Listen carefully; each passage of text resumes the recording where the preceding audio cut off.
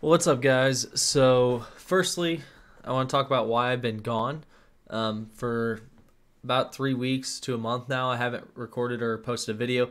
Main reason, it's pretty simple. The Log4j attack came out, and we have thousands and thousands of servers at work. So I've been nonstop busy ensuring that we maintain a security posture that is appropriate. So simple as that.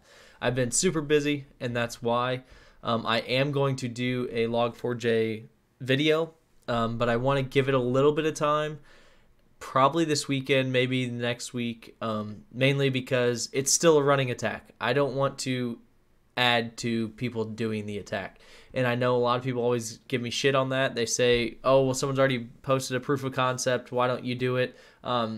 It's not about the fact that someone looking for it can't find it, because that can happen all the time. It's that someone that isn't looking for it stumbles upon my video and says, oh, this is super easy, let's do it. So I'm not going to dive too far into the Log4j on this video, but I just am letting you guys know where I'm at and why I haven't posted, for one, and for two, why I'm not going to post a Log4j video right now, or the Log4 shell, whatever you want to call it, attack. Okay, so this is another this is the active reconnaissance room. This is continuing our junior pen testing path, and we're gonna just jump right into it.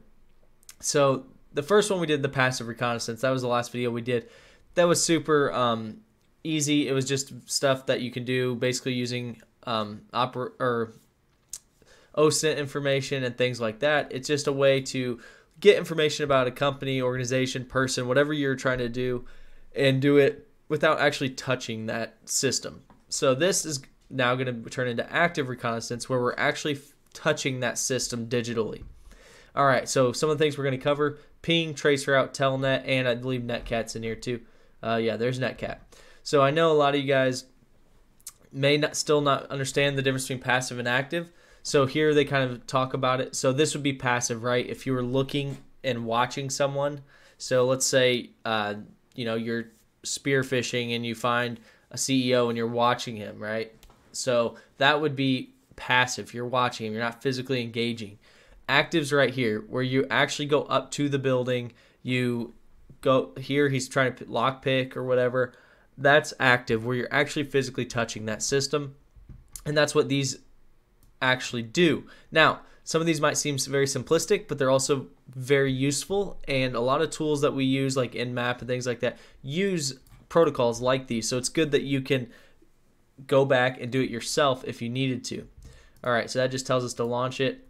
All right, so first it's telling us the web browser is a very good tool, and that is correct. So what we're going to do, so it's telling you these are some of the add-ons you can use for pen testing. Foxy Proxy, I recommend that for anybody. We've used that in the past. User Agent Switcher, that's just going to stop you from getting caught if you use a specific type of thing. It allows you to change your OS, basically. Wappalizer, I use that quite a bit. It'll just give you kind of some of the technologies that are being used on the site so that you don't have to do any reconnaissance. It just tells you pretty easily. All right, so now it says browse the following website and tell them how many questions they have using developer tools. So all this is we're going to go through here, and we're looking for how many questions are back and forth, how many it's actually can ask. So you can see here, if we look through the HTML, we have our body, okay, we have our class, and there's nothing here, so it's probably all being ran in this script, right? So we'll go ahead to the script reveal in the source panel, and you can see, okay, here's where our actual questions are. So you can see we have 1, 2, 3, 4, 5, 6, 7, 8 questions in total that can happen. Okay, cool. So we put 8 there, and boom, easy enough. That one was super easy. That's just kind of letting you guys see how you can use the web browser for reconnaissance. It's super simple. All right, now ping. Most of you are probably familiar with ping. You've heard of it. You know what it is, etc., etc. Now, the difference is the way you use ping is basically different. So a lot of network guys use ping for just checking, is something on? Is it network connectivity? That type of thing. Hackers can use it similarly, but can also use it a little bit more advanced. So here you can see they're showing you just that ping tac C on a Linux box, and then 10 which 10 is just the count, is the same as tech in 10, which is number 10, whatever. So they're just showing you it's the same. And here's what it's going to look like. When you ping something, you can see ping count 5 IP address. That's the syntax. You can see it's only going to ping it 5 times. And then you can see they got replies from it 5 times. And it'll tell you here 5 transmitted, 5 received. So that's really good because that means it's up and working and it's responding to us. So that's huge. So you can see, number one, the first thing we're going to look for is, oh, it shows us right here. Okay, destination host is unreachable. So this is what it's going to look like if the machine's off or if a firewall's blocking it, okay? And firewalls do block these pretty often, and that's okay. But it's still good to try it because even if it just barely lets us know any information, it's going to let us know, okay, it works. Now, this doesn't cover it. It's a little more advanced, but there's ways that you can use ping to your advantage a lot more than this. You can use, obviously, time to live to actually trace the paths. Now, I know Tracer does this as well, or trace route, but the ping actually can do this. And then on top of that, you can use ping and set the size of packets to actually see what size your firewall is going to allow in and out, so that you might have to parse your messages and things like that. So there's a lot that ping can do for you. Even if there's a tool that does it already for you, it's good to know that you can rely on ping if it's not working. All right. So it says, which option would you use to set the size of the data? Now, this is pretty easy, but what it wants you to do is it wants you to actually use the man page and read it.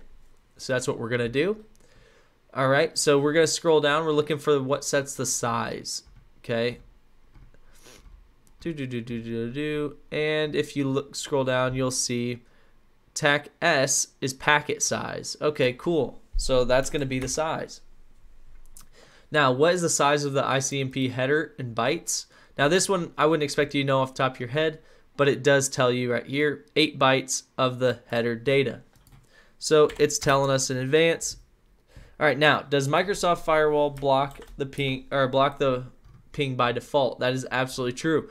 So if you were to ping, let's say, your sister's computer or your brother's computer, or your mom's computer, or whatever, it's probably not going to go through. It's probably going to be blocked by Microsoft Firewall. That's typical behavior, and that's what you'd expect. There's ways around this, but that's not in the scope of this book or of this box. Excuse me. All right. So it says deploy the VM for this task using the TAC box. Issue the command. How many ping replies did you get? All right. We'll optimize it. So what it's wanting us to do is go ahead and ping 10 times and see if we get the 10 replies that we want. And the reason we're doing this is, number one, to see if the machine is responding, if it's on, that type of thing. But we also want to make sure that it doesn't start blocking them as well. Now, typically 10 isn't very many, so you're probably not going to get blocked 10 after 10. But if you were to send it a million, right? So that is what was known as the ping of death. And that's also some of the first DOS attacks were just straight pings, right? If you send enough data, it will shut things down. You can't do that anymore because even if a firewall lets these through, it's probably going to start blocking them after, so many. So how many did we get in response? We got 10. Perfect. So we know this machine is up and it's working and it's responding to us. Perfect. All right. So now trace route. So tracer route or tracer, however you want to use it. Windows uses tracer, so you're probably familiar with that. Basically, what it's saying is how it's figuring these out, the trace or the route for you, is what it's doing is sending one time to live. So right here, it'll send a ping request basically with a time to live of 1, okay? And when it does that, the first router is going to send back a response saying, hey, time to live's dead, the packet's dead. Well, that's where you're getting the IP from that first router, this first stop. Okay, and you can see here they're showing you it's counting down. If the time to live is 64, then the first one's 63, 62, 61, 60, etc. And it'll count down. Now, what they're doing here is they're showing that it's time to live. You set it to 1, and that first router will send a response. But when it sends that response, you're getting the IP address with it. Okay, so that's what's important. Now, then you would send a time to live of 2, go to the next router, it'll send a, hey, packet's dead, response back to you, and that's how it's getting the IP address. So that's important to know, but it's also important to know how it works. So you can see here, you got your first, second, these are different hops, right? But these are the responses that you're getting from, you might get different responses from different routers. What that means is that at some point during the, because it's going to send three different requests out for 1 time to live, 2 time to live, et cetera, et cetera. When it does that, what may actually happen is you may get different responses from different routers. That's not uncommon. It's not that big of a deal. What it is maybe one router got busy. Maybe one router is shorter now all of a sudden, or maybe one router was shorter and it was busy the first ping, now it's not. So it's just finding you the best route. It's not necessarily saying that, oh crap, it's taking different routes, meaning someone's blocking you or anything like that. It's nothing crazy. All right, so this is the trace route A, and then this is trace route B, and you can see we have 14 here in A and 26 in B. Now, if you see these little asterisks, I think I just saw them. I mean, there's an asterisk here, but basically, whoops, when you see an asterisk in traceroute, and you'll probably see it here if I traceroute, what's the, I don't know the IP, hold on. We'll just do traceroute, tryhackme.com. And you'll probably see some asterisks. So yeah, you see an asterisk here, and so on and so forth. So that's not a big deal, but if you see the asterisk, what it is usually that router isn't giving away its IP address, it's blocking it. That's fine, no big deal, skip it. Now if you need it, there's ways around it, but again, it's not uncommon to see it block or not respond. All right, so that's how you figure out the number of hops, and that's important because if you're, let's say you're attacking a machine, but you know their firewall, right? You can see how many hops, how many routers it's taking inside their network with traceroute, and that can actually let you map out their network a little bit. All right, so in traceroute A was the IP address of the last hop. And you can see this is the last hop, so there's the IP address. Boom. And traceroute B was the last hop. And you can see it's right there. Boom. All right, in traceroute B, how many routers are between the two systems? You can see there's 26 jumps, so it's touching 26 routers. Boom. Now this one says start the attached VM from task 3, traceroute that box. So that's not a big deal. 10, 10, 41, 241. And check how many. Okay, well, of course, there's not going to be any hops because I'm in their VPN, right? So that's what it's saying. Perfect, cool. Now, if I were to do it on my box, it'd probably work, but all right. So now that's traceroute. It's pretty basic, pretty simple. I don't think you guys need a lot of time on traceroute. Now telnet. Telnet's a little different. Telnet allows you to physically interact with it a little bit. Now telnet was developed in 1969, so it is an old protocol, and it's not going to really be in use anymore. But when I say that, you can still use it to gather information. So what they're showing here is using telnet on port 80. So telnet 1010 41 241, and then port 80. And then when it connects, it actually lets you type commands. Now, here's the important part, because I remember when I was in, I don't know, junior high or high school, right? And I was trying to learn how to hack. And one of the first things I was learning was telnet, because back then there wasn't all these protocols that are crazy and stuff. Telnet was a big one. So with telnet, I would look everywhere. Google wasn't as good, things like that, but I would search everywhere for telnet commands. I'm like, I can't figure out the commands when I'm telnetting into stuff, because something would let me connect, but then I can't figure out the commands. Well, here's the secret, guys. Whatever you're connecting to, so if you're using port 80, that means you're connecting with HTTP, so you have to speak its language. Get command for HTTP right there. That's how you have to talk to it, okay? If you connect to a mail server, you have to use mail exchange commands, things like that. So keep in mind, it's whatever commands you're connecting to is what you need to do. That's very important to know. All right, so it says start the attached VM from task 3 on the attack box, open the terminal, and use telnet. So let's go ahead and connect to it, telnet, and then the IP's up here. Okay, telnet 10, 10, 41, 241, and we'll do port 80. Boom. All right, and you see it's letting me type. So get HTTP 1.1, hit enter, and then it's gonna ask us for some more information, and it's running right now, by the way. It doesn't look like it, but you notice it's still blinking. It's acting like it's not doing anything. It is running. It is gathering that information. So don't think that it's going to be instantaneous, especially with these VMs. But you'll see it will be running. Okay, boom. And there you go. So you can see here, we did get some information. Cool. Okay, so HTML 2.0. Interesting. All right, the request timed out. That's fine. But here's the key. So even though the request timed out, and technically we didn't get the information we wanted, right? We did get the Apache server and the actual version number. So now we have Apache, and then it's asking what's the version number running, 2.4.10. We have that. So we gathered all that information just simply by using telnet. All right, so that's pretty simple, pretty easy. But you can see how telnet allows you to connect and just get simple information because you're just sending little requests. You're not actually deep diving into it, but you are sending information, okay? All right, so now we're starting on Netcat. So we'll clear this out.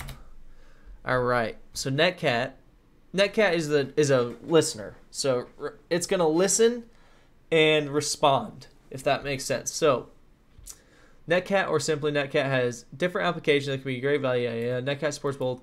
Yep. So it can do TCP and UDP. That is important to know.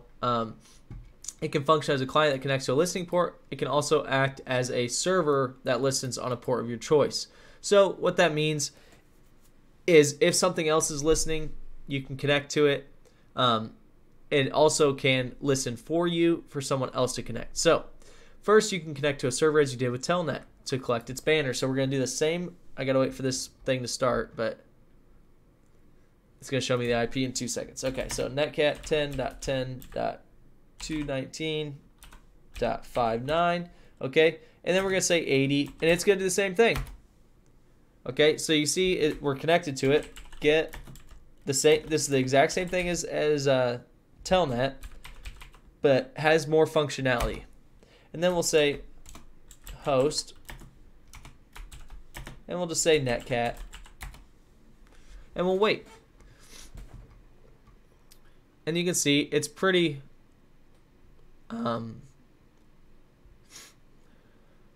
it's pretty much the same.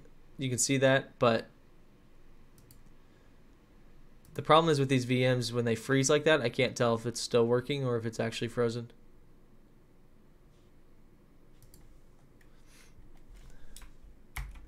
There we go.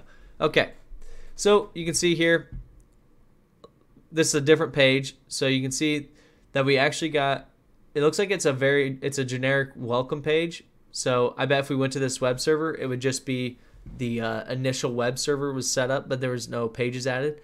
But you can see here, we got some good information. Number one, because it's a welcome page, we got the Nginx and Debian, or Debian, however you want to say it. We've got the information of what kind of server it is, so that's good. All right, and you can see here, they give us the version number already and everything. So we're already getting information that's very important. All right, and the terminal shown above, we use netcat, yep. And you can see we added that new line. You can name your host anything as it has no impact. Correct. So all it is it's asking basically for the host name. And okay, so now it's just giving you the, this is information that it's good to know. So this here, this netcat VNLP, you'll see it a million ways. You'll see LNVP, VNLP, however you want to say it, but you can see what it's going to do. So it's going to give you listen mode. Okay, it's going to give you numeric only, no resolution of host name via DNS. So what that means is you need the IP address. You don't want DNS to be used there. Verbose output, which is important. And then the P is the port number. So 1, 2, 3, 4, whatever. So this command right here is what you're going to see a lot with hackers. What it is they're setting up a listener on their machine that's ready to go on whatever port they want and can do whatever they need it to do, right? And you could do it like this. I've never seen anyone do it like that, but you could. This will do the same thing. So that's what you're going to see a lot. So it says here, basically what you're doing is when you set that up is you're setting up a listener, and then you're telling the machine, whatever machine you're hacking into, whatever, to reach back to your box so that now if you have a reverse shell or something, you have a way of communicating. That's what you're trying to do with Netcat, okay, on this side. So, now let's see. Start the VM and open the attack box. Once the attack box loads, use Netcat to connect to the VM port 21.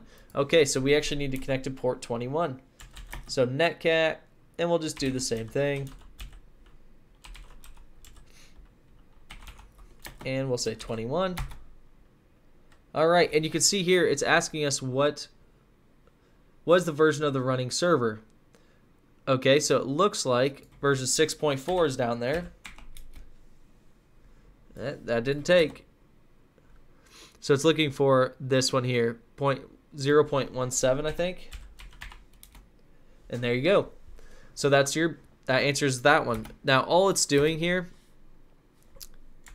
is connecting to that FTP server and using the netcat command to actually connect to it, and then you could type FTP commands. Now, will you use this all the time to connect to other things? Probably not, because there are simple things like Telnet. There's also FTP programs out there that you could just connect directly to it. You wouldn't need to use netcat and things, but it's a good starting point for one, because it gives you basic information, and it's not going to necessarily raise as many red flags if you tried to fully connect with an FTP device, all that stuff.